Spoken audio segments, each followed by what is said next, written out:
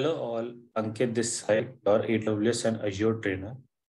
In this video, I'm going to tell you how you can access your course in our website called logiclabstech.com. Access your course, first of all, you need to log into our website, logiclabstech.com.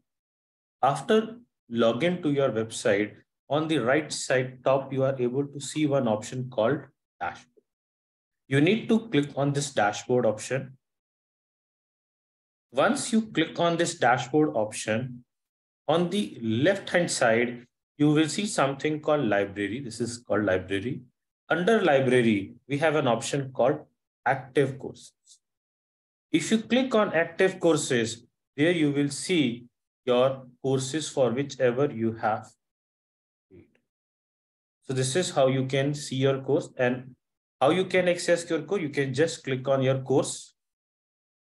On the left-hand side, here you will see all your records, whichever the one which we have given it, the recordings and the notes, you will see here all. With the help of this one, you can learn and you can practice it.